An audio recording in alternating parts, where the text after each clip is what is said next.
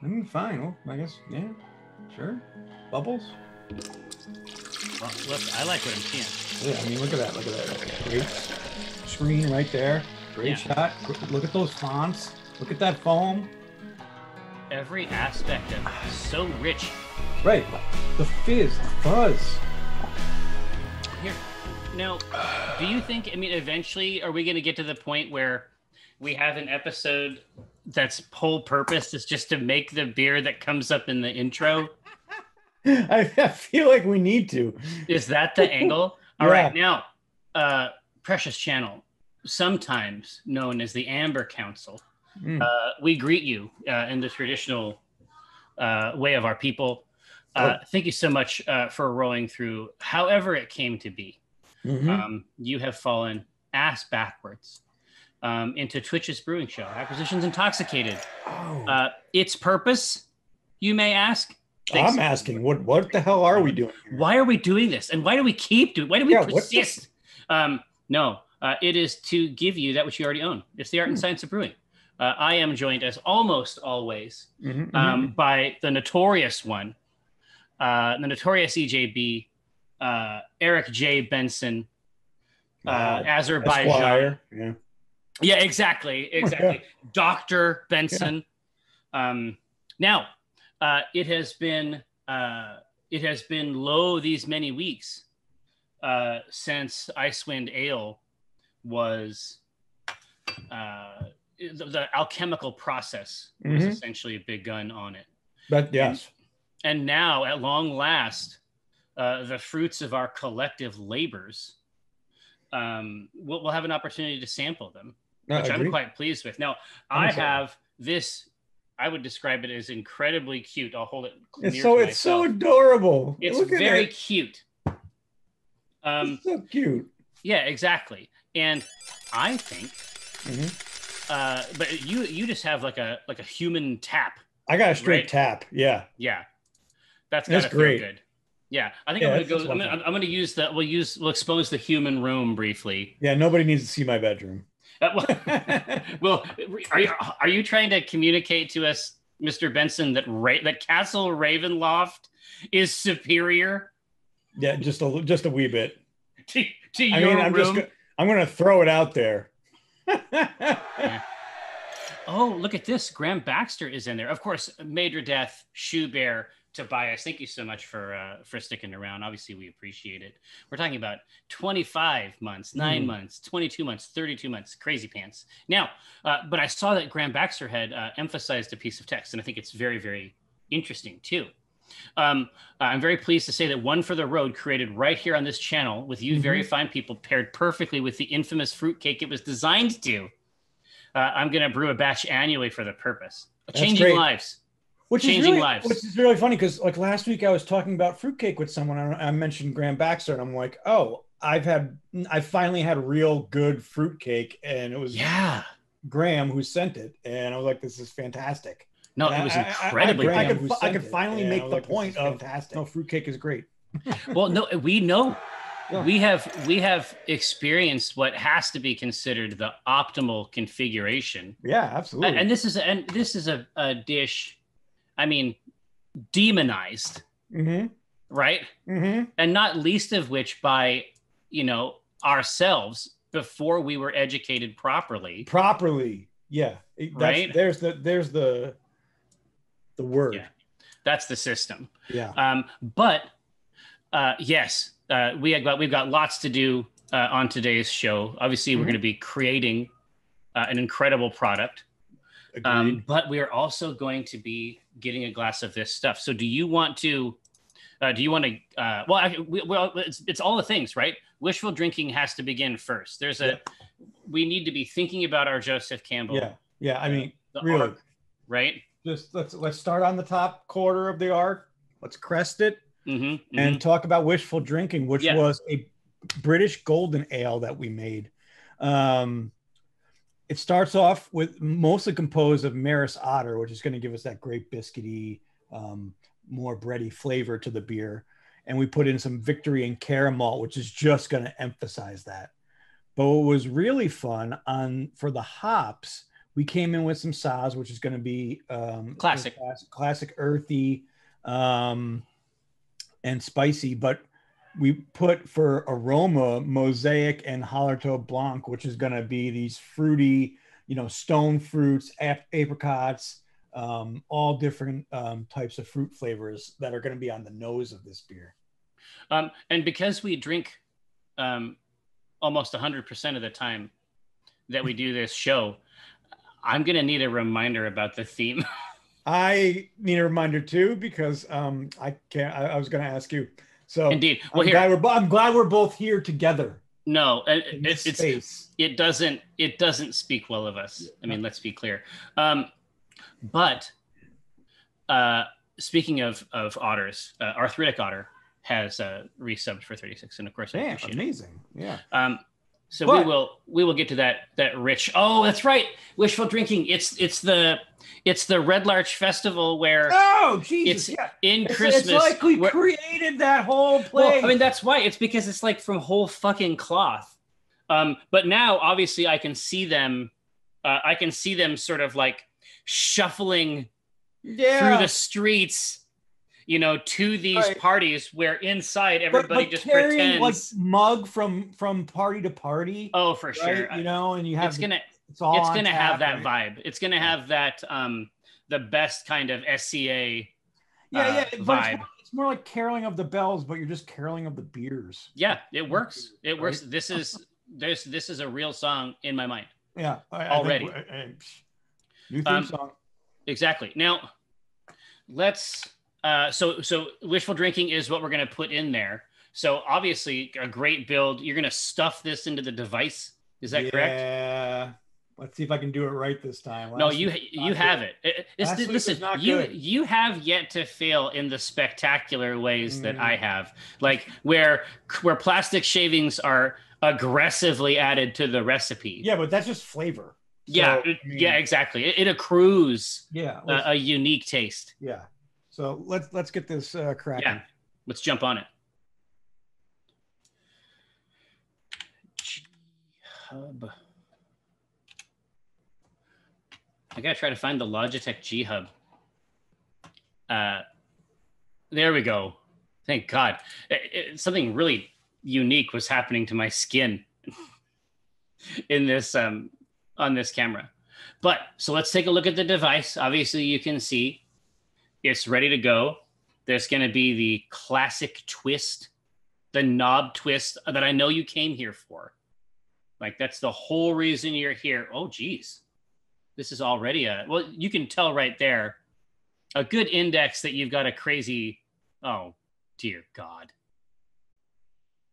Dear sweet Jesus. Okay, yeah. So it was, I mean, it's a 3 out of 5. I mean, in toto, in aggregate, 3 out of 5. No, it's fine. It's fine. But you can just sort of see just from how varied the malts are inside there, that we have that there's a few things poking in there. Now, nothing that's jumping out too crazy on the SRM, so it makes it a little bit hard. But anytime you start to see that pattern there, you have a few in there.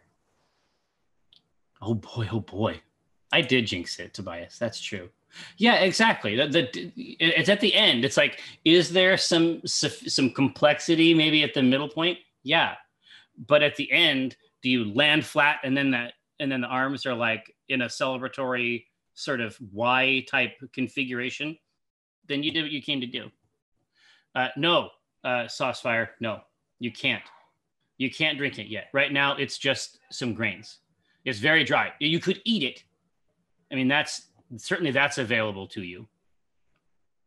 Cooking Mom wants to know, is there any reason I would need more than the basic Beersmith software if I'm looking to start messing with beer crafting? Frankly, you don't even need Beersmith software to begin beer crafting. Those recipes are all over the place. Oh my God. Well, and this is what we noticed yesterday, because Eric had to stop by and drop some off for me in this adorable creature right here, this Wessel. But we were we were just making a note, and obviously the suggestion came from the channel, as many of the best suggestions often do. Yeah. It doesn't even want to render. Like that's how thick it is up top. Right. But it's flaked barley, and what else was in there? Let's go back to it. Squire X2 wants to know what type of beer we brew. Real quick, can we just go over to the My Recipes tab and Yeah, we can do that. I mean, no, actually, we can't do it quickly because look at this nonsense. Yeah, it's not possible to do. So, Squire, we have been at it for a couple years now on here, making different beers from D&D campaigns, fantasy-based, the occasional leap into other contexts. But this is a long-running show. You can see in the video history of the channel itself, there's a few episodes, but the best way to go back through it is probably to go to the Penny Arcade TV YouTube, where there is a profound archive of years and years of stuff. But in terms of style, Eric and I are very enthusiastic about IPAs, and because that's the case, we rarely make them on the show. We try to experiment with all kinds of styles. Although I would say that we specialize in takes on German beers. Right. Now, West Bravo just found Excalibur. Daughter and I are loving it. Well, you'll be pleased to know fantastic. You'll be pleased to know that I finished the second volume about a month ago, and Mike has already begun to draw. So, all right. So, Icewind Ale. Let's take a look at this. So, we're trying to come at a. So it's mostly Munich malt with some Mary Otter. So bready, biscuity. Yes, bread is big. Then we had a little bit of special roast to give it some more toasty flavors. Yeah, and a little bit of color. Right. But here's the real crux. We put maple syrup in the boil. Yeah. Right. Maple syrup in the boil. Went with the Fuggles for the hops, but then we dry hopped with vanilla bean and cinnamon. Yeah. Well, and you can tell. Oh, it smells delicious. Like the vanilla bean, cinnamon, and then it's basically spice bread, right? It is like it's like a good gingerbread cookie. This is freaking amazing off tap. Gosh, yeah, that's the fantasy, right? I mean, of course, this has been in the growler, and it's still trying to build something up top. Like that's just a testament to the recipe, right? Oh my God, this is amazing. Just the carbonation smooths it out. The cinnamon, there's just enough cinnamon on this. It tastes like you're drinking a gingerbread cookie. Jesus Christ.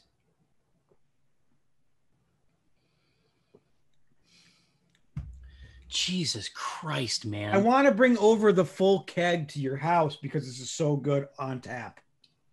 This is amazing. Oh, no, Brianish, I got it right here, kid. Oh, man.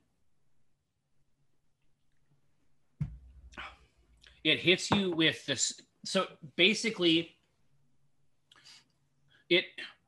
when it comes at you, it has something at on every layer. This beer, it has something for that palate. Yeah. Right? I'm drinking a goddamn cookie and it's amazing. Yeah, no, and it is actually a good cookie. Yeah. Drinking a cookie by itself would be quite a feat. Yeah. Right? But this is actually like what we were trying to do. And obviously the hook is, I'll be honest, it's entirely possible that I embarrassed myself perhaps going into the lore on this one too much when I was writing the script today with Mike. But I can't the hook is great, where each of these 10 towns, it's basically like municipal management. Right. But basically it's these 10 towns, they need this, but none of them individually have what they need to put together a full recipe. So it's essentially, it's a beer by committee, but it's a committee that actually gets beer. Right.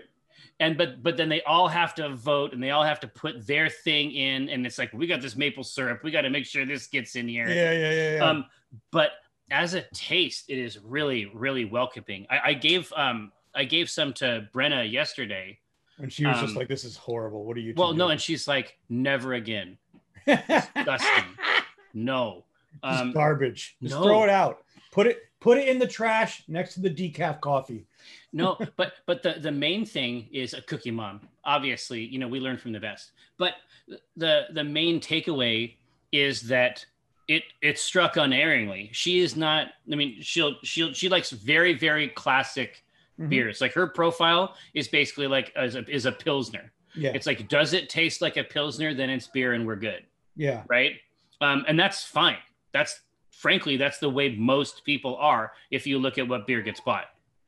But she enunciated all the things that we were trying to do. And she's not like coming at this from some fancy pants level. Right. She's just reacting to it like a person would. Right. Like, here's something in front of you. Do you like it? No. And the cookie vibe just went straight. It was delivered to the target market unerringly. Couple good notes in this. Z-Rec. Yeah. What's the ideal beer for a float? I think that'd be interesting to try this as a float. It would be perfect. I really think that'd be cool. Well, I mean, do you want me to go see if I have some vanilla ice cream? Yeah, I mean, that'd be amazing. Hang on. Because we should be these are the things we should be like striving for. Pyro. Actually, the reason Jared got the mini growlers is because the big growlers that we got, the 64-ounce growlers, we didn't get the caps, so we have to wait for them to resend the caps. So I couldn't bring the big growlers of it over.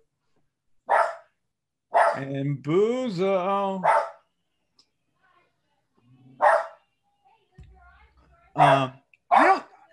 So this is interesting. Juxtapose.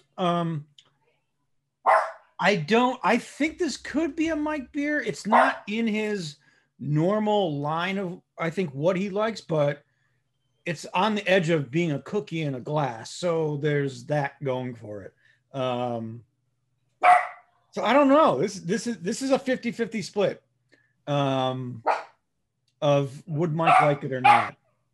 The thing is, I'd actually like to see if he would like this. Unfortunately, COVID's a pain in the ass right now. But I feel, I mean, literally you're drinking a gingerbread cookie and it tastes amazing. And I want to make this recipe again.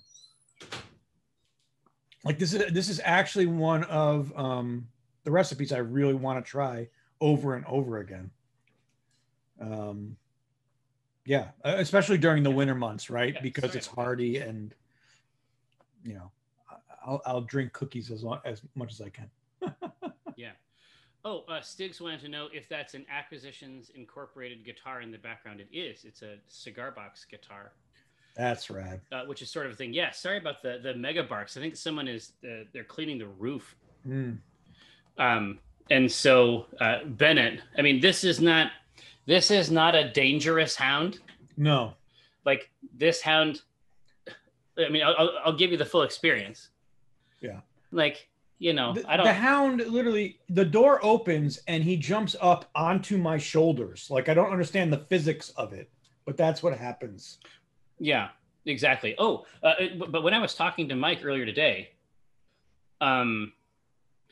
he was saying that he's like, well, hey, if Eric is ever out at Micro Homebrew and he wants to drop off something for me to guest on the show, because he sort of lives out in that neck of the woods. Yeah, I would totally. But he was like, hey, if you want to drop something off, yeah, I mean, this might actually work. Yeah. But well, this is like a 50-50. This is what I was just talking about. Like, this tastes like a gingerbread cookie. That looks amazing. Well, let's take a look, shall we? No, my children were scandalized as shit. It's like already I'm drinking beer in the middle of the day, and then now like, you're putting ice cream in it. Dad, what are you?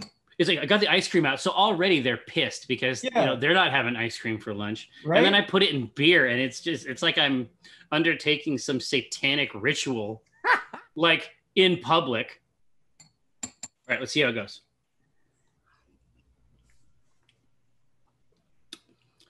Jesus. Pretty good, right? It's good. Yeah. Yeah. Yeah, it's real good. Yeah, so my thinking on this is either this is a right down the middle 50-50 split. Mike would like this beer or not. Yes, yes. And it's the bitterness, the actual bitterness from the cinnamon is the only thing that I think might, because it wouldn't be the hot bitterness, because it's right. The Fuggles are actually pretty gentle here. Right. But this is, I mean, it tastes like you're drinking a cookie. So I think that fresh, like with the full carbonation, yeah, I think it's a win. Yeah, ice cream. I think that's quite good. I think that's quite good. But the thing is, the nose on it, that is one of the best. The nose actually sells the cookie fantasy first. Right. It preps everything else. It doesn't actually. Your taste buds. I don't know if it's the maple, like the remainder of the maple after fermentation or something like that, but really, it doesn't actually smell like beer to me. It actually smells. It smells like dough, baking. Almost. Yeah, like baking. Right. Yeah, I am 100% behind this beer. And if I was in Icewind Dale, I would want to be drinking this beer. Well, and you would be, because it's all canon. Gotcha. Bam. Yeah. You let me make that one book. And now I'm just bringing all my fiction in through the back door. Pyro, has there been any further thought to that recipe book? Well, this would be the year to do it. Yeah. Right. I mean, no shows here basically for the first half that are planned. And then, we'll keep an eye out for, if it's safe to do, if we think it's okay to do, then we'll have shows later. But it's possible that we've got a little bit of time here to experiment on the print side of things. Yeah. I mean, I would tap Tristan to do it. But she stays pretty busy over there with her actual job at Wizards. Right. But hell yeah, that would have been the easiest call on earth. Because they're basically like, they're a triple threat. I mean, they could handle the cool layout stuff. They could handle any additional art. Yep. And then in addition to that, they would just nail the whole vibe. Right. Totally. Well, yeah, Jux, it wouldn't be difficult.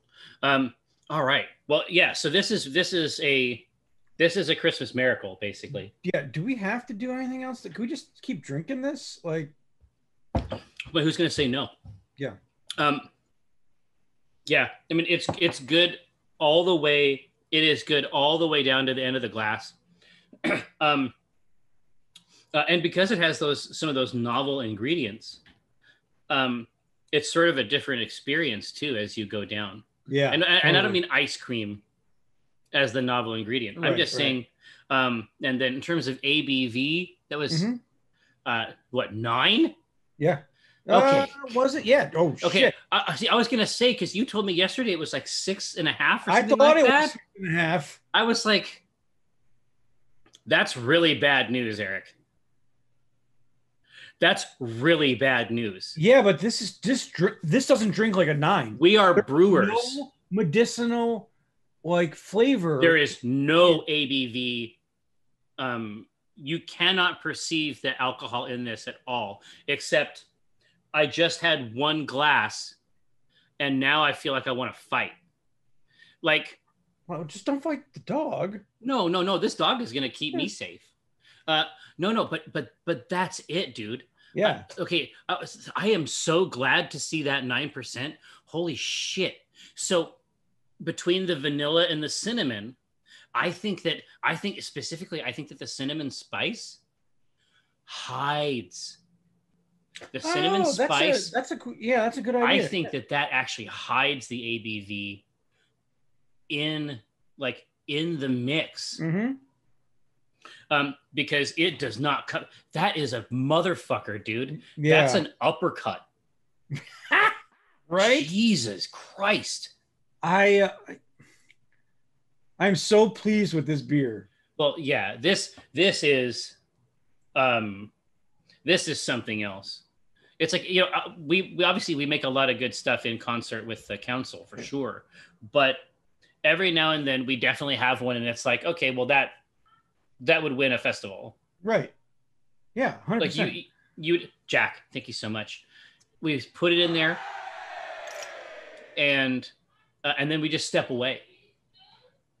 We just step away. Yeah, and then it's just like, just send us the trophy, because there's so much there's so much going on today. Here is the address. Just ship it, and you don't got to pay for the fancy shipping. Like, I don't need it overnight. But definitely send it to this place. Maybe 2 to 3 day.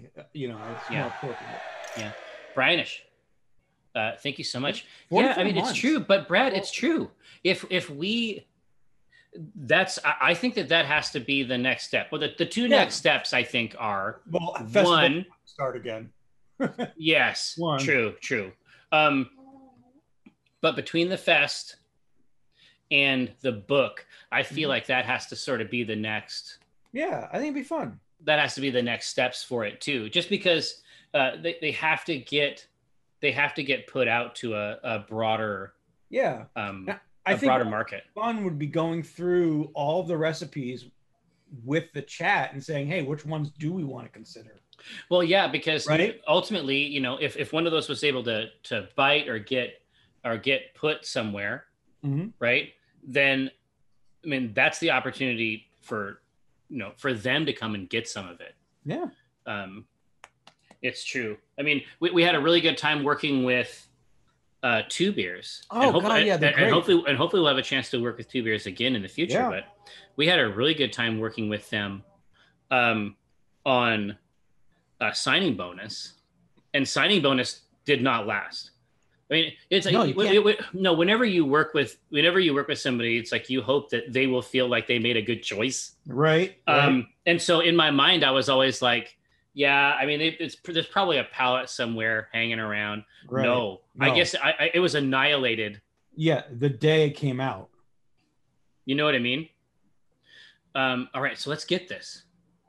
Let's get this. Oh, God, what a winner! But that explains it. 9%, thank Christ. Okay, what a relief. Because I was like, I don't know. I've had beer before, but it's like the experience of drinking it. Yeah. And then like the biochemical process that's happening in my body, they were not lined up. They were not lined up. Scary Crazy, good to see you. But yes, I think it's definitely worth, especially right now underneath these, in these circumstances that we find ourselves in. It Absolutely. might be that a book that combines lore, art, recipes, for multi-gallon systems and mechanics. And mechanics so that they can be consumed as potions essentially in game. Right? So get it in the supplement continuum. Yeah. Right? Agreed. Okay. This Scary Crazy, you are about to fall into an open manhole cover, into a realm of terrifying information. Mr. Benson, Acquisitions Intoxicated Brewmaster. The question from Scary Crazy Butterknife is, hey, is there a liquor derived from beer? Yes, all liquor. All liquor. So, all liquor is made from wort. So you make wort, which they is have the same process. Which is the process of extracting sugar from grains. And that is the same for both beer and liquor. It's just what you do afterwards that either turns it into a liquor or turns it into beer. So technically, all liquor is beer first. Well, the majority. Exactly. You hit it. And that's why this old man on my block is always trying to come at us, because he knows that we're brewers. And he has the equipment to transform beer into hard liquor. And the truth is that, he's like finding cheap wines. Yeah. And he's transforming cheap wine into brandy. Yeah. Well, that's it's the same process. It's just a different mother. Yeah, right? And like one of my friends owns a distillery, which was right next to a brewery. So when the brewery had a bad batch, they would just take the bad batch of beer and turn it into liquor. Right. So that is an ancient, time tested. Yeah, that's how it works, right? That's how it works. And there's going to be materials that maybe don't succeed on one or the other of these axes. Yep. And you can transform it the other way. In fact, it was much earlier in the process for the show, but we put together a beer whose purpose was to, it's okay, Bennett. We put together a beer whose purpose was to be distilled. Yeah, but it was designed to work both ways, but it was black. It was a really, really dark one. I'm trying to remember what the vibe was. Was it the Cold Comfort? God, I think it might have been. Maybe. I think it was designed. It was like dark. It was like darkness that you could drink. Well, right. Cold Comfort was a tropical stout. Oh yeah, but the idea was that I think the idea was that we were going to pull it out. I could be wrong. Like I say, there's so many recipes. Just trying to remember what the hell we were doing. There's hundreds of recipes in here, but one of these was meant to be.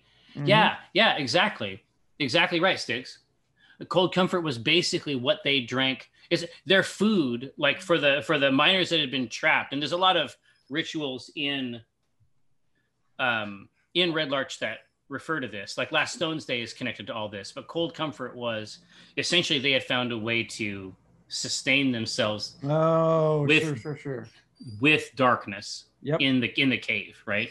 Here, let me let out this beast. Hang on. Mm-hmm.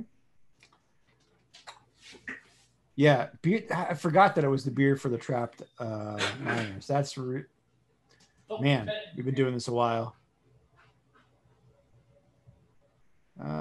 Yeah, mead is honey wine effectively. Yeah.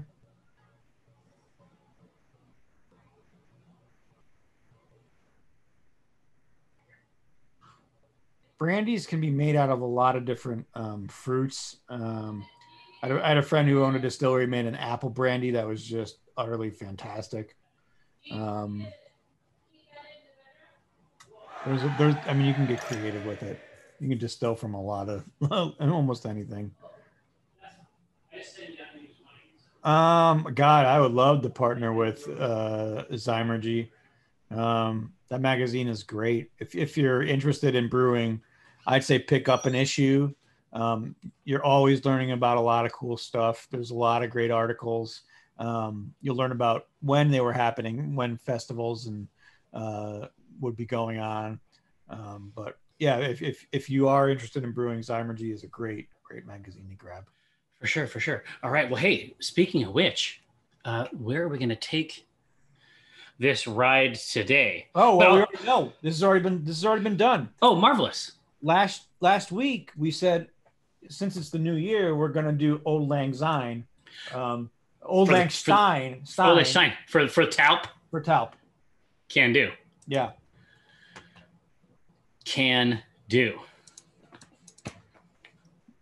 We've had a winter beer. Let's do a semi-tropical Boat Dad from Team Naiad. I like that. A gun lager. Because we could put like black pepper in the lager, which would be really the gunpowder. Yeah, nice. Like a spicy lager. I think that'd be great. Oh, but we could like the fiction on that would be such a delight. Yeah, totally. All right, here is my document. I am ready to catalog these atrocities. All right. So, what do we think an Auld Lang Syne beer would be? Let's put it out, right? In profiles. So is it light? Is it dark? Yeah. What's it about? Right? What's it about? Is it a strong ale? Is it so Auld Lang Syne is always this unification, right? No matter what has happened throughout the year, at the end of the year, we're singing this song for it to be a better year. Exactly. Right? Any troubles you had go away, you know. How does that resemble? Yeah. Is it designed to? Is it like reformatting? It's like defragging the mind. Yeah. Right. So is it hardcore stuff? Is it meant to accompany these like some long form deliberations about the year? Right. Right. I mean, I'm gonna 100% go with one choice. Yeah, 9%. I don't think of as an optimistic beer. So we're essentially talking about optimism in beer form, right? Either a Scottish light or a Scottish heavy. Listen, Well, for a boy. With Robert Burns writing this tune, Mm-hmm. I think we got to do one or the other. So tell me about these. Tell me about these styles. I mean, they're both very caramely, right? Yeah, that tracks. Scottish heavy, it's thicker, richer. You get a little bit of butterscotch notes in there. They're basically, I mean, Scottish light is just going to be a lighter one, so I say we do one or the other. Yep. So heavier, it's going to have higher ABV, but not high ABV. Mm-hmm. Right. Oh yeah, no, it doesn't go above 6. Yeah. Okay. So that's a good beer that's got some heft, but it's not. You're not going to crucify yourself on it. Uh-huh. And then the lighter one is just a little bit more potable version of that.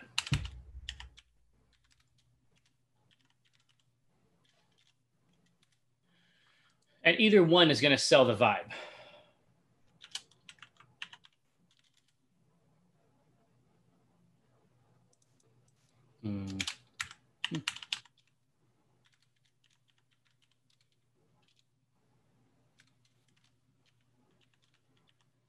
Yeah, I mean, we could just do a Scotch ale. Yeah. As well. What are the notes there? I mean, typically Scotch. I feel like there's a lot of caramel in Scotch ales typically too. Yep, absolutely. I mean, it's just a lighter version. Oh, basically, we're giving them the sort of 3-tier. Mm-hmm. So even the Scottish light is heavier than the ale. Yeah, I love it. Well, hey, so this will give us our first steps out into this realm. Yeah, for sure, Grimsworth. Yeah, optimism is mostly the tone of the song. I'm with you insofar as all the people that I have met in the Scottish continuum are very realistic people. Yeah. Very focused, survival-oriented people. Yeah. But I mean, this was back in New York, I belonged to the St. Andrew's Society, and it was for Scottish descendants, and it would always get sung. I mean, you could hear it down the streets. On New Year's. So the song. Yeah. I mean, that's not for nothing, but you might need a custom tool to soften the ending of this satanic warlock shit. Yeah. That we call 2020. Yeah, Piril, when I was in Scotland, I was reading a book on Scottish history, and it got too sad, and I just left it in the hotel room. I was about 100 pages in, and I couldn't believe it. I couldn't believe that these were real stories, frankly.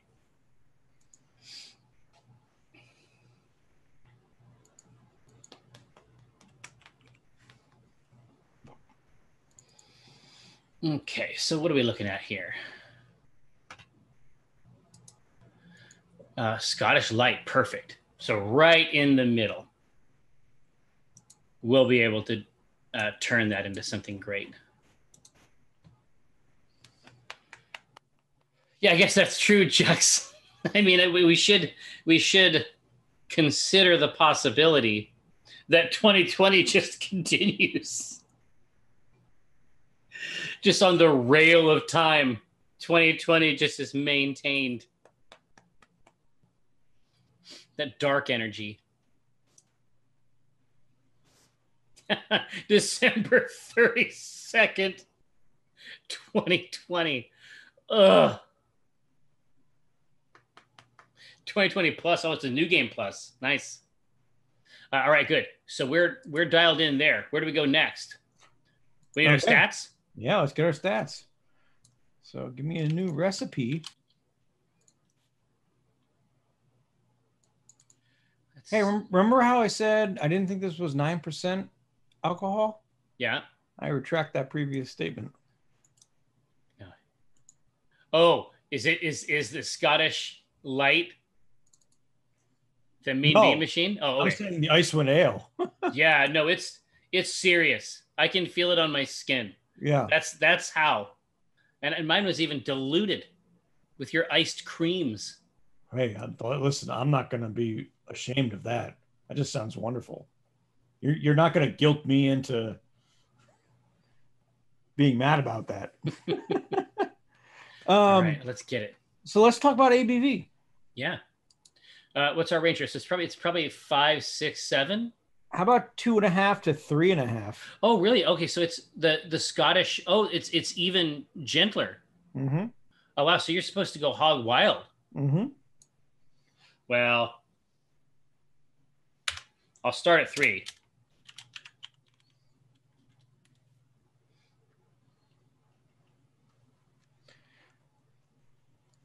So with this, I mean, we're thinking it's a new year, right?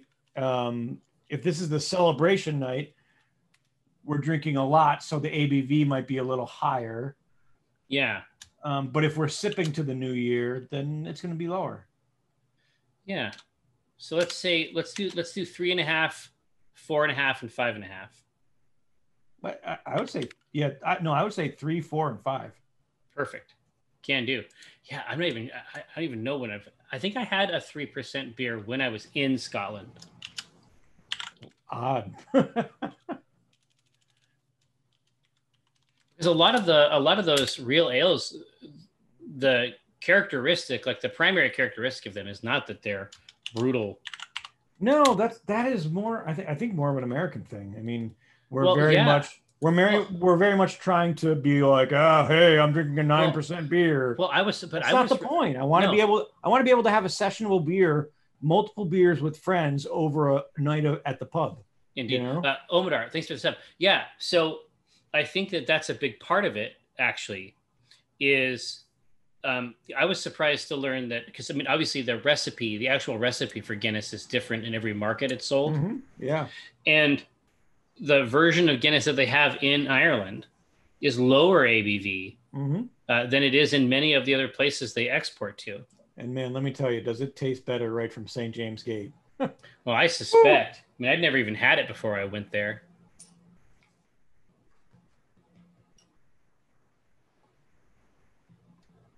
Wow. Okay, so 3 and 4 is really the knife fight here, huh?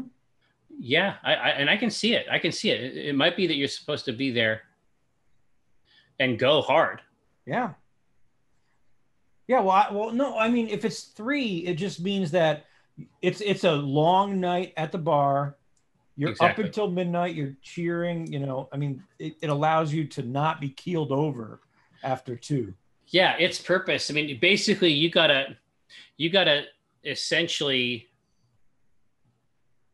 what you're trying to do with that lower one is you're establishing your plans, right?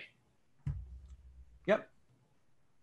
But yeah, even at the 4 tier, I mean, that's plenty. Yeah, I mean, it's not too crazy. You're crossing into a heavy territory, but that's fine. Absolutely, it's going to be a little bit north. But I think that's fine. I think that we can find success there for sure. You're all right, Boozle. Up until midnight is a light night at the bar. True. I didn't realize until I moved out here that bars close at 2 instead of 4. They close at 4? 4 a.m. in New York. Yeah. Honestly, you know what? I have seen that. It's just so strange. I've only been there like 3 times. Yeah, I mean, nothing good happens after midnight, but still. Yeah, Brent and I were out there for some kind of event. It was some kind of a Time magazine thing, and so we were dressed to the nines because we never go there. Yeah. But then you're out walking the streets at 3, 4 in the morning after a party. Oh yeah, it's the best. And then you find that diner. Like or we had dive. We would find exactly. dives. But we had we would find diner dives, so you get beer and food. You get the combo. Yeah. Just maintain. Yeah. Bacon is best. I'm right there with you. There were nights we didn't get to the bar till after midnight. Agreed. Yep, that happens too. Hey, I had heard that Beth's closed. Shut up. What? Oh, okay. No, because I went to... Hold on. No, I went online and I was like, oh, Beth's. And it's like, oh, hey, I was like, oh, they're still around. The delivery and takeout business are not adequately suited to both our product and our clientele, which is true. We appreciate your support and fingers crossed we'll be back sooner than later. Oh, man. That hurts. Well, yeah, I mean, I think that, you know, it's like sometimes they were busy, but a lot of times they were like at half capacity, basically forever. Right? Synaptic, good to see you. That's a deep cut. Beth's is my... I know, dude. I know. I have been with you at Beth's. Yeah. I have seen the stupid amounts of hash browns that... Well, yeah, and they'll bring you more. Yeah. All right, so 4%. We got a good thing going here. Okay, that's great. Cool. So let's talk about our color with the SRM chart. Let me pull it up for everyone. I'm pretty sure I got it up. There we go. Marvelous. I can't see it yet, but I know that it's coming because we've seen it. It's coming. Oh, Jesus. I'm doing something. Oh, Vegas. Yeah. I mean, I don't want to be a dickhole. That was another era for sure. Okay. So, wait, what did he say? Well, now I have to do it, I guess. Vegas Lull says some type of Time magazine thing. Is that how Jerry describes the Time PA was in the Time 100? Yes. Oh, that's cool. That's correct. Yeah, it's awesome. All right. So, SRM normally between 17 and 22, which is this really cool. It's a rich gold and rich color. It's a nice rich space there in the middle, huh? Yeah. And if we're going more light and festive, I think we're down on the 17 scale. If we're going more hearty and clanking glasses, I think that's around where we get to the 22. Well, here, let's go 16, 19, 22. I like that. Yeah.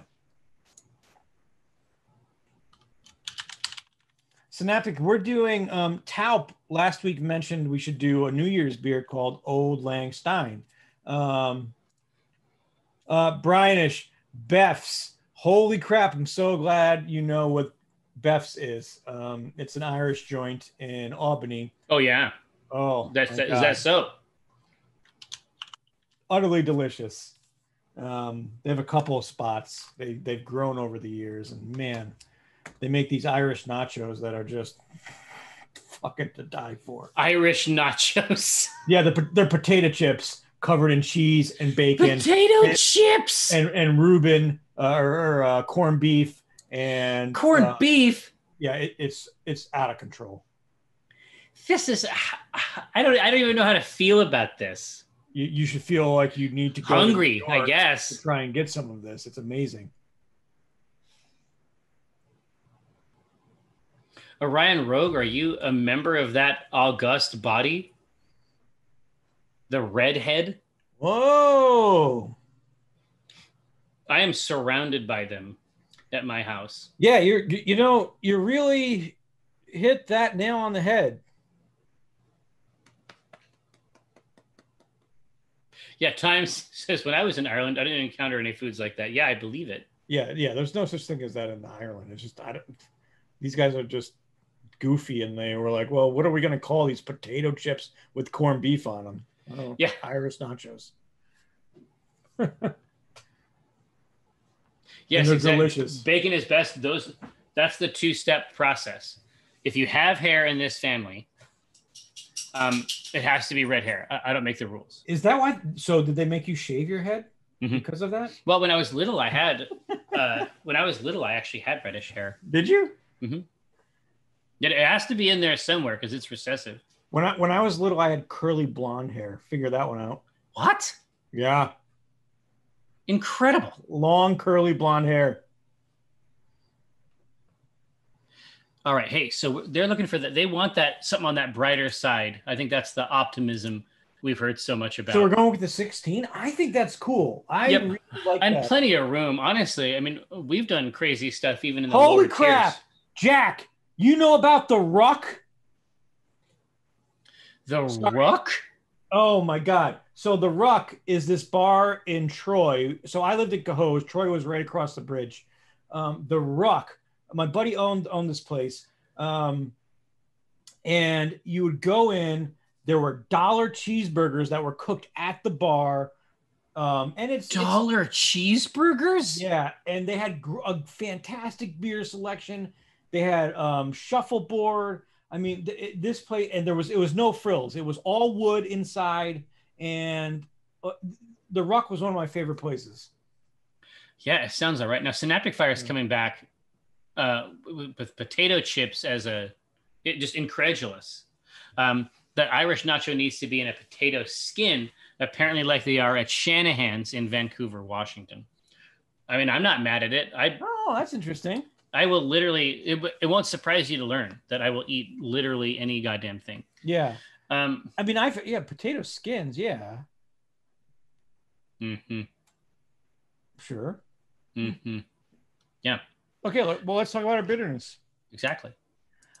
Typically between 10 and 20, because with this beer, the malt does the talking. It's supposed to be broth. Yeah. Right? I mean, it's supposed to, it's going to be hearty down in that base. It's not about bitterness. You want the caramel taste. You want all these malty flavors coming out. Yeah. So let's go 10, 15, 20. Yep. Because it could be even lower. Now, if it ends up being lower, I think it's incumbent upon us to build a really interesting malt bill that can sit in the middle of that. That isn't going to overpower the 10 too much. All right. IBU, the International Bitter Unit.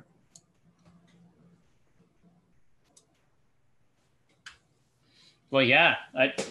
No, I'm not going to fight you about that at all, Synaptic. I mean, it's just not that far away. I think the fantasy is that Josh gets the backpack, the Twitch backpack, and we just go on brewery tours.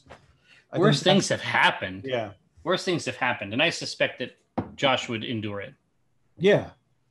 You have to put up with us for a couple days, but he's had to do it before. Now, is another 9% beer at lunchtime a good idea? Yes, there's no no in that scenario. Look at that. Look at the head on that beer. I know. That's from a growler from yesterday. Man, I wish I knew this? Mike would, I would have brought one of these for Mike. What is this nose? Oh, it's the cinnamon and maple. It's got to be, right? Uh-huh. Because there's no bitterness at all in it. There's nothing that you would associate. Like, it doesn't smell like a beer at all. It smells like a bakery. Right.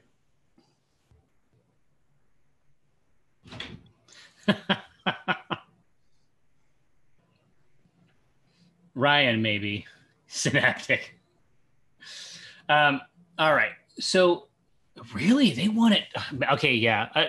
They're building a good narrative here, I think. What are they?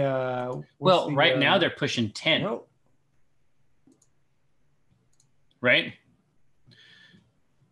I think 10's a great. Well, absolutely. I mean, that's about as far south. I mean, except for like a Groot. I mean, I think that's as far south as we've even attempted, right?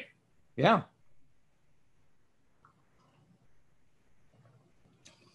Is it the roasted? What is that smell? It smells like something specific. But right back at you, Snaptic. No, it smells like something specific, like chocolate or cocoa. Mm-hmm. Yeah, it actually smells like good chocolate, even though it shouldn't, right? Do you see what I mean? There's something up on top of it.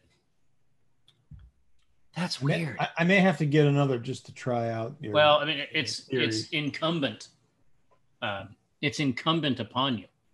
So wishful drinking, it looks like is it filling up or draining? Oh, it's filling back up. Filling back up. Yeah, look at that. Remember, we didn't have to put a lot of grains into this beer. So we've got a lot of room to play on top of that grain bag.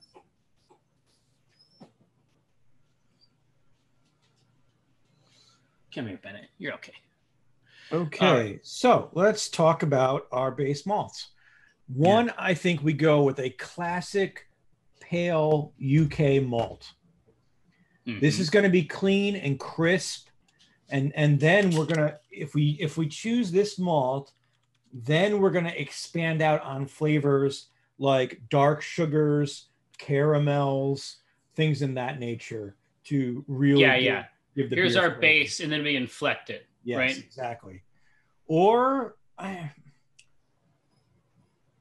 kind of like the thought of a golden promise. This is going to be sweeter in flavor. Oh, as opposed to the not as crisp or dry. Mm-hmm. This would be the oddball in this situation. This would be the it's not really on model, mm-hmm. but we can make it happen. Yeah. But Golden Promise is also another UK grain. There we go. We gotta reflect. Ryan, we just used Maris Otter, and we could go with it again, but I think we're better suited with a true pale for this. Or if we wanted to go in some opposite direction, it would be a Golden Promise. Mega sweet. Yeah. Yeah, I just can't stop smelling it. I think it's a great beer, but that aroma is one of our crowning achievements. I literally don't get it. Yeah. And that's the Christmas. That's the Christmas. The aroma sets up the whole beer, right? No, it's true. I mean, oats are obviously classic. I mean, we support the use of oats in beer. Oh, 100%. It's just it's going to be ultimately it's going to come down to what type of a body we want in here. And so the oats, what oats would do in here is they would give us more of a soapy texture, like a richer, more syrupy texture, which would go with the Golden Promise, let's say. They'd sort of be of a piece. Dauda Tech beer is, I would say, a sort of a founding document in baking. There's a lot of relationships between baking and beer and brewing.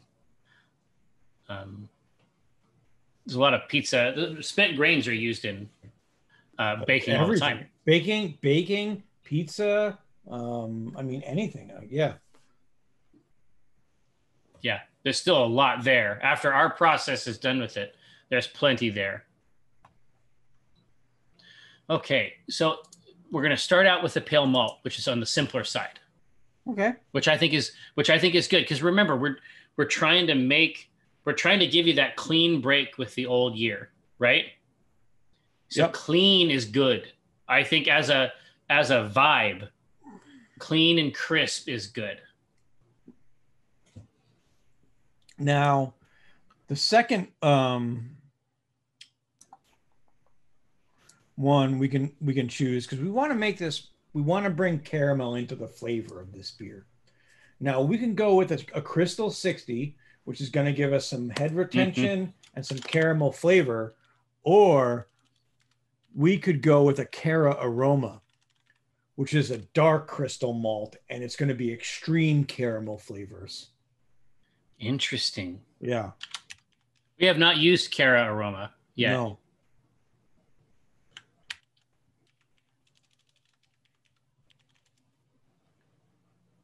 And we're just going to put a little bit. How's it even spelled? Is it? It's Cara Aroma. It's the two words just smashed together. Pretty much.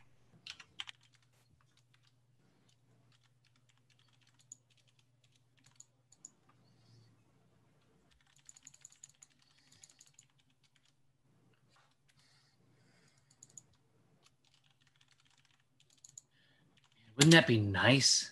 I mean, this actually sounds really good right now. Probably because I've annihilated myself. I've impaled myself on last week's devil.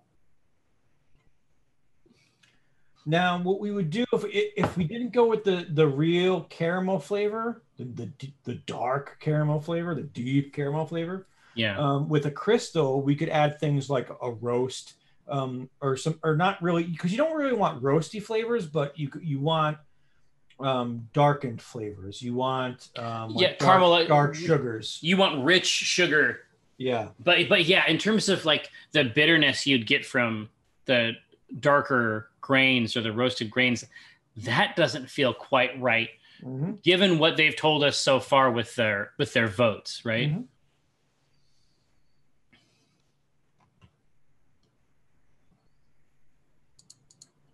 No, you have ensorcelled them with this Cara Aroma. I don't know. I think your words have really driven it home. Well, and it's, you know what? This is the other thing, is that it's new. Yeah. Which I think is appropriate too. Like we're trying something new even here. Magical Captain King, Jerry, where do you stand on IPAs? I love them. Yeah. I love them. I'm obsessed with them. That doesn't mean that they don't occasionally bite off more than they can chew or show their ass. But as a style and as a form, you're playing around with like that bitterness, especially just as an experience. There's a lot of ways to get there, and there's a lot of ways to use it. And so, I mean, the biggest trend probably is this hazy thing that's big. Yeah, that's true. Right. And brewed IPAs happened, but I don't think they don't strike me. They didn't really take over like hazies did. There's a lot that can be said in a beer on the bitterness side, and IPA is typically the tip of the spear on that. So we could keep this. So the next vote would be stay as is. This is all we need. Yeah, exactly. Let's get it. Another part of this, we could put in some flaked oats if we wanted to.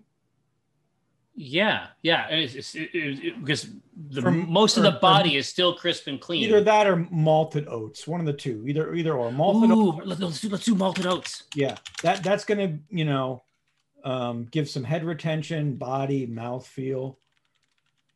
Or we could do. Head retention is not a word.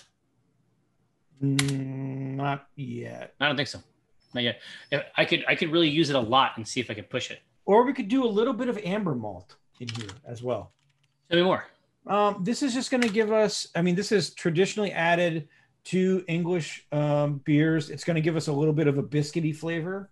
Interesting. That might be nice on the caramel. Yeah.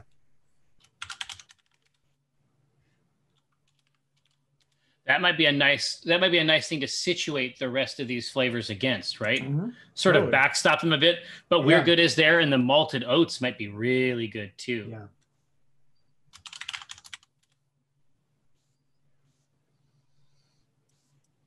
Yeah. Demetrios says that oats are very on brand for Scots. That's true. Scottish oatmeal is serious business. It was funny. I mentioned it like a couple days ago. I was finally cleaning out my closet of all this crap, and then I realized I have way too many of two things: Tommy Bahama shirts and kilts. And I have no clue why. You're trying to figure out the overlap there? I'm trying to figure out how they correlate. I get the kilts part because I'm Scottish, but I don't understand the Tommy Bahamas. So they both feel great when you wear them. Let's just put it that way. Yeah, Magical Captain King says, "What about the ever escalating hops war?" I mean, those are the excesses that I mean. You know, those stunts. I mean, the stunts like that happen in Scotch too. Mm-hmm. Oh, absolutely. In terms of peat content, right? Yep. That happens over there, and there's always going to be people who want to sort of like seek that extreme. And I completely understand it. I absolutely get it. Graham, when we're back into the office, I will wear a Tommy Bahama and a kilt at the same time and blow Jeff's mind. Thomas McBahama. Yeah, exactly. Mac Bahama. Yeah.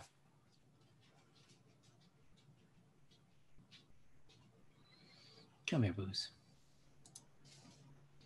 Oh, you're going to hear me referring to many different... you probably heard at least 3 different names for this dog. And oddly enough, the booze he's talking about is not the liquor. No. So he is named after Mr. Bennett from Pride and Prejudice. But he's very, very rarely called that. Generally speaking, he is either Benny Boo, right? Benny and the Jets has happened. The Boozle, Das Boozelhound. True. Like Bennett is a rare occurrence here.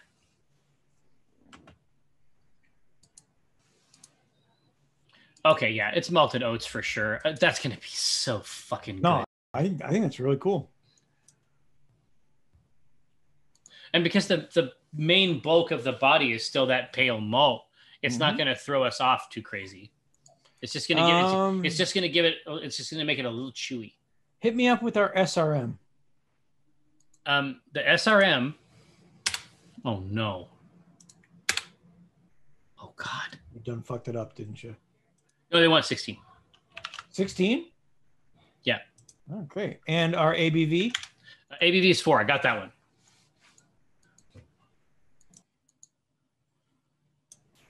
I didn't fuck that one up. Great. We're right there. Lovely. So there's your preview. Put some wool. Scary crazy. That's not one. That's not on. That's not appropriate. Yeah, Vapor Lock. That's what we do every Tuesday. We don't know how to not do it. All right. There is a hop called Jesters. Oh, is there? God, I want to get... Listen to this. It's not for this beer. I want to find it. It's a UK hop that adds tropical fruit, black currant, and lychee. Interesting. A lot of interesting tart fruits. Yeah. Yeah, I've never heard of Jester. I'm not mad at it. Nope. All right, so what are we thinking? First one is, why is this? Yeah, there we go. First one I'm putting right on the block is East Kent Goldings. Okay, which is classic. Classic. So East Kent Goldings, that would be, let's keep what worked this year.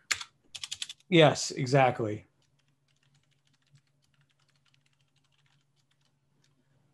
Oh, we could Suffolk. Interesting. If we could find it, Sussex. It's similar to Fuggles, but yet it has a delicate flavor retention. That's interesting. They're called Suffolks?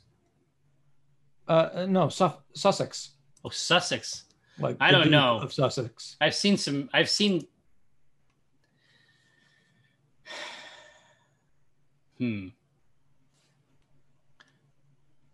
Sussex has a subtle what? It's good yet delicate flavor retention. Interesting. I've never heard that in a hop. Yeah. I think Challenger would be great. Fruity, there spicy. We go. Fruity There's and our spicy. optimism. Fruity and spicy. Yeah. Perfect. Yeah, Brewer's Gold is kind of the same thing. Yeah, it's kind of in the mix already, I think. And this is just our ante here. Mm-hmm. It could be that we drop something in there at the end. I don't think we need to. Now we might not. I mean, I think this one is designed to.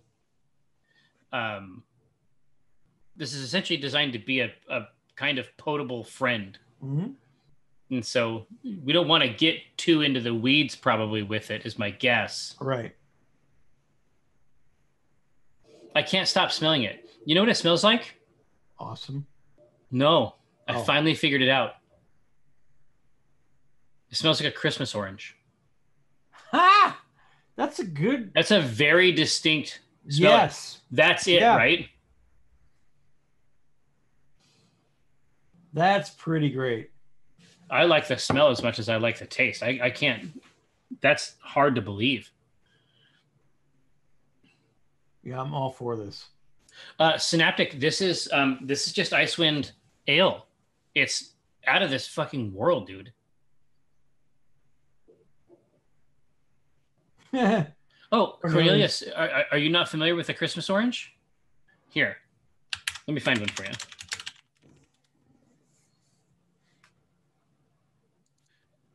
No, there's obviously getting an orange for Christmas. That was already a thing. But I'm talking specifically about Terry's chocolate orange.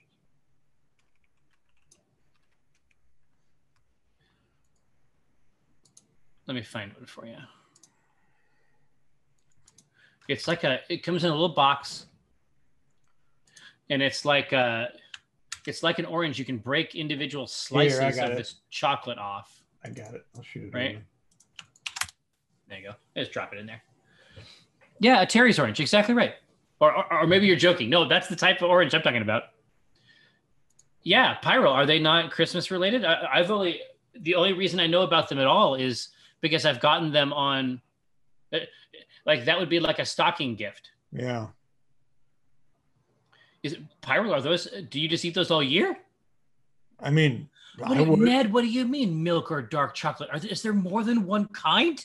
There's a milk chocolate one? Oh, yeah.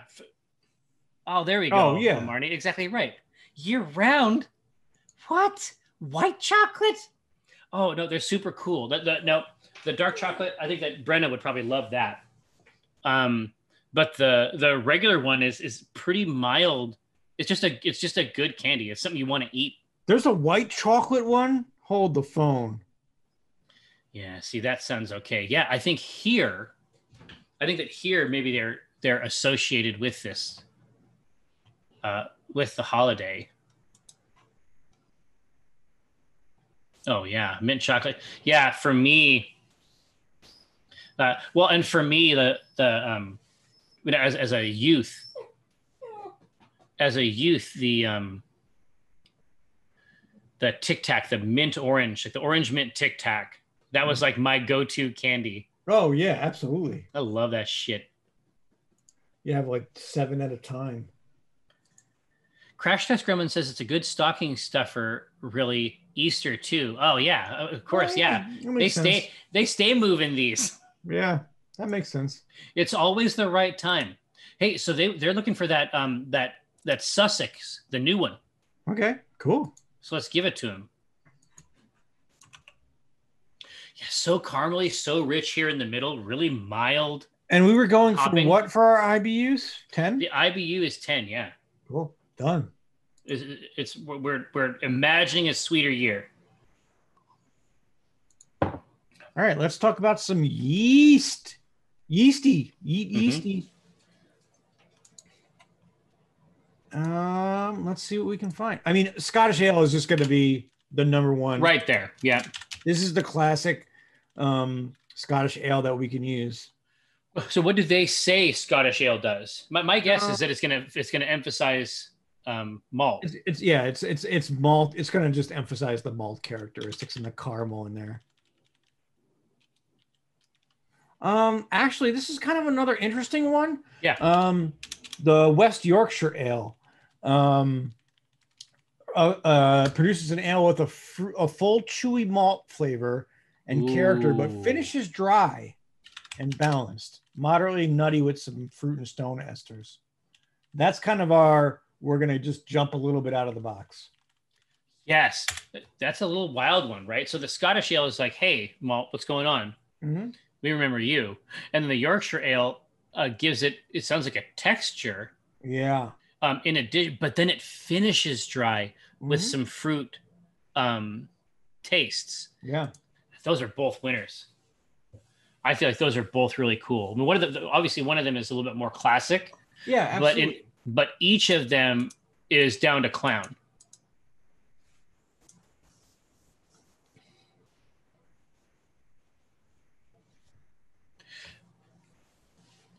Yeah, we don't lose on either of these votes.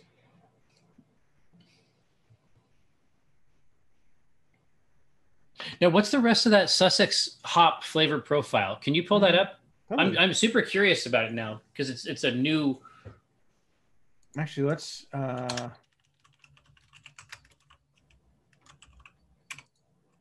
Oh, it's an award-winning dwarf hop variety. Sucks. Yeah, it has an earthy, grassy, and minty flavor. Oh boy! It adds aroma rather than bitterness. That's kind of neat. That's whacked out. Yeah, so it's some mutation. Mm-hmm. Flavor retention. Again, I've never heard of that.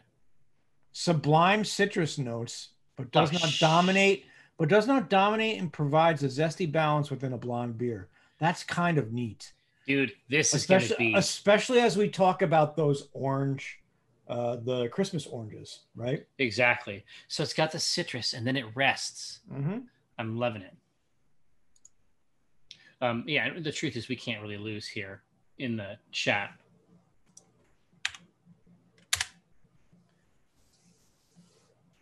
Maybe I'll even vote. Oh! Wait, can I do that too? Clues is like, Jerry. Wait a minute. Son of a bitch, I can vote too. I didn't know I could do this all along. I know. It's life-changing. So we can fuck with Josh now? Yeah. And there's two of us. There's two of us and one of Josh. The game is afoot. Yeah. You know what? I think things are going to turn out okay. And that's not just because I'm a glass and a half into this 9% beast. This potable rhinoceros. I am so thrilled about this. I wish I knew Mike was cool with dropping off beer. I would have. Well, no, it just occurred to him today. Yeah. It's brand new. Yeah. Because this is such a 50-50 Mike. Like it could go either direction. Yeah, this one here. I think what we're putting together here, honestly, but he likes he prefers the crisp. Yeah. He likes the crisp dry. I think Auld Stien would be really good too. Mm-hmm. ABV Club is going to be next week's beer as well. Oh, we'll get it dialed in. Oh man, the is it the ice beer? Mm-hmm. We're gonna. I guess. How are you gonna do that? How are you gonna get that much? It may not be possible, right? It's called the fridge, and it's called I'm sad. It's called sadness. It's called tears. An act of aggression against the art and science of brewing. A hateful display. They want the Scottish ale, my friend John Lee. Thanks so much. Yeah, so the Tales from the Loop beer is the ABV Club, and that's going to be next week. But we have a Gebir Motors one coming up later than that, right? Do we? I'm pretty sure. Maybe that was. Oh yeah. No, was that the ice beer? No, that was the. Hold on, let me go through the list. Yeah. It was. This is going to take a little bit. It's called Walk It Off. Oh yeah, that's the Kolsch. Yeah. Maybe I'm thinking of something else. This was a double IPA. Oh no. Woof. Oh, Walk It Off is the health potion. Oh yeah, what the hell was the Kabir Motors one? We'll find it. Cold tires. Cold tires. Yeah. There we go. And then the ABV Club, that's the mean one. Mm-hmm. Oh boy. Classic flavors. All right. So we have got, I think, a very, very good thing going here. We have our yeast. We have all of it. And then, I mean, theoretically, I think that it also had a name already. Some would give it a name. Yeah. Oh, right? Yeah. We don't even have to name this. No, because the whole purpose is to honor our boy Taup, who has made the trek over to PAX shows. I have met him several times. And each time he comes over, he brings this strange Scottish fudge that he gets from some kind of a fisherman. I mean, it sounds ridiculous. It sounds like I'd be making it up. But apparently there is a fisherman who knows the secrets of Scottish fudge. And it doesn't really look like fudge. It's basically like, it's almost like, it's like shortbread without the flour. It's the greatest thing on this planet. Right? We're going to love it. Tablet. I think that might actually be it, Pyro. Maybe he calls it fudge. So that we'll understand what he means. Because we have that sort of thing here, right? Yeah. It's like a blondie, which is basically like a cookie-based brownie, right? But no, it's not fudge in the classic sense. It's yes, Pyro. It is definitely pure sugar. It'd be great to throw a few chunks of that into the boil. Probably do it safely. Mm-hmm. Yeah, no, this is very crumbly. And he's pushing it on you 24/7. It is probably not 100% good for you. No, but I don't care. 1 ounce. I want to eat every single piece I can. No, it's exquisite. It's amazing. No, we did it. Well, hey, listen, it seems Look at that. It seems like we might have achieved our aim in record time. This is amazing. This beer is going to be fantastic. Here on the program. Well, here, I'm going to send... Wait, oh God, we get to send it to Mike now and be like, you ready? Yeah, exactly. I'm going to send shit together. I'm going to send him a text right now. Mike.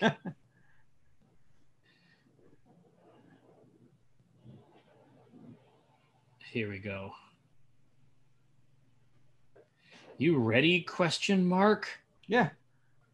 Exclamation point, question mark. I love you, period. Yeah, it's like, but there's no universe in which, in my mind, I was like, I'll say, you ready? Say, we're waiting. And it's like, yeah. I'm not even going to attempt that. All right, we'll be out. All right. Well. Wow, that was fantastic. Precious chat. Thank you so much. In what must certainly be considered a profound success on multiple axes, Icewind Ale working it. ABV Club on tap for next week. Please come join us next Tuesday at noon. For now, obviously, we're going to send it over to my good friend Mike Krahulik and myself. We're going to check out this Immortals Phoenix Rising. It seemed like, I mean, at first, I think it was mostly about sort of its influences, but yeah, Mike has reached a point now where it seems like they're starting to manifest. Oh, really? Cool stuff. Yeah. Well, you catch some of the stream. Like the stuff that he's been showing me makes no sense. Like there is actually some really special stuff in there. But hey, until next time, we'll see you. Yeah. See you.